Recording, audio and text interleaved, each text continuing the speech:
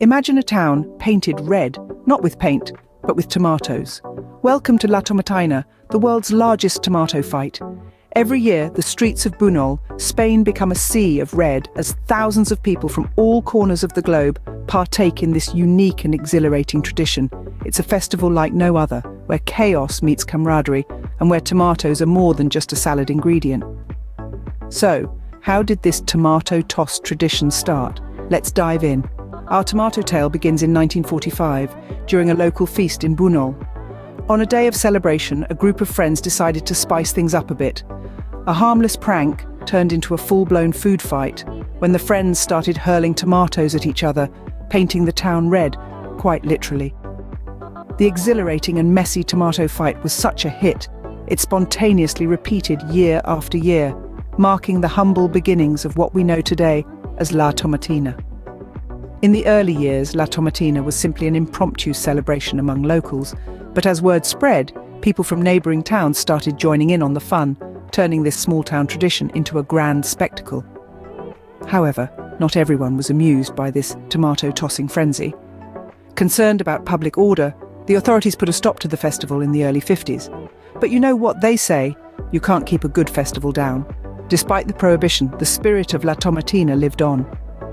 In 1957, the townsfolk held a mock funeral for a giant tomato, parading it through the streets in a coffin, followed by a band playing mournful dirges. This humorous protest caught the authorities' attention, leading to the festival's reinstatement in 1959. Since then, La Tomatina has evolved into an internationally recognized event, attracting thousands of tourists from around the globe. In 2002, it was declared a festivity of international tourist interest by the Secretary Department of Tourism due to its popularity and cultural significance. Now, every last Wednesday of August, Buñol becomes a battlefield, with over 150,000 tomatoes serving as ammunition. From a local feast to an international spectacle, La Tomatina has indeed come a long way. It's a testament to the power of tradition, the allure of the unusual, and the universal appeal of a good, messy tomato fight. Fast forward to today, La Tomatina is a festival marked with anticipation and excitement. The day begins with the traditional palo jabon, a ham pole climb. This involves a greased pole topped with a Spanish ham. The game? To climb the slippery pole and claim the ham.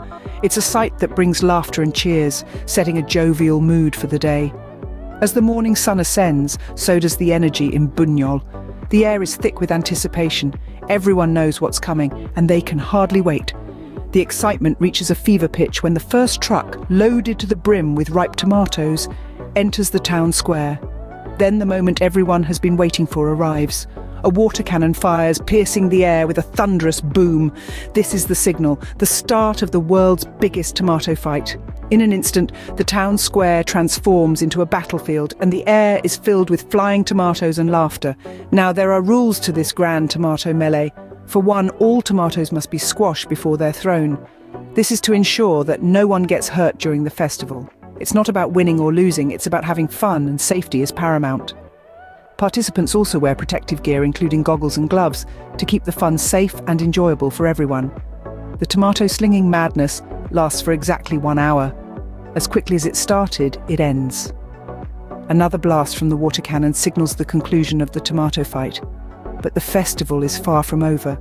The cleaning process begins, and in no time, the streets of Buñol return to their pristine state, as if the tomato tornado never happened. As the water cannons signal the end, the streets of Buñol are awash in a sea of red. The laughter subsides, and a sense of satisfaction sets in. The participants, though exhausted, are exhilarated. They've just taken part in a tradition that's as fun as it is unique, a tradition that paints the town red, quite literally every year. Beyond the tomato chaos, La Tomatina holds significant cultural and economic importance. This jubilant event, painting the town red, is more than just an annual spectacle. It's a vital cog in the machine that powers Buñol's economy.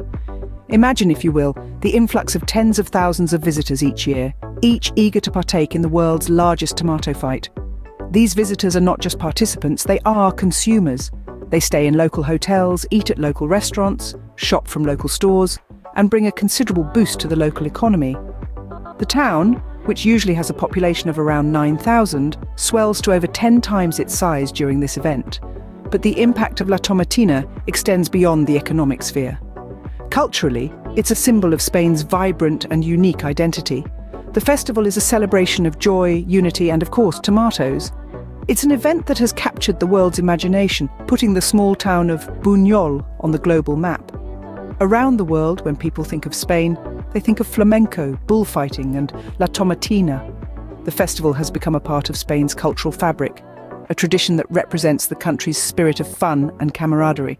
La Tomatina, more than just a tomato fight, is a boost for Buñol and a badge of honor for Spain. So, you're thinking of joining the tomato madness? Here are some tips to get the most out of La Tomatina. First things first, dress for mess. White shirts are a tradition, but remember, they won't stay white for long. Pair your shirt with comfortable shoes that you won't mind getting tomato stained. And don't forget your goggles to keep those tomato juices out of your eyes. Now, on to what to bring. Pack light. All you really need is a waterproof camera to capture those unforgettable moments. Also, consider bringing a waterproof bag for your belongings. Remember, everything you bring is likely to get a tomato bath. Navigating the crowds can be tricky. The key is to stay relaxed and go with the flow, literally. The crowd moves like a wave, so don't resist it.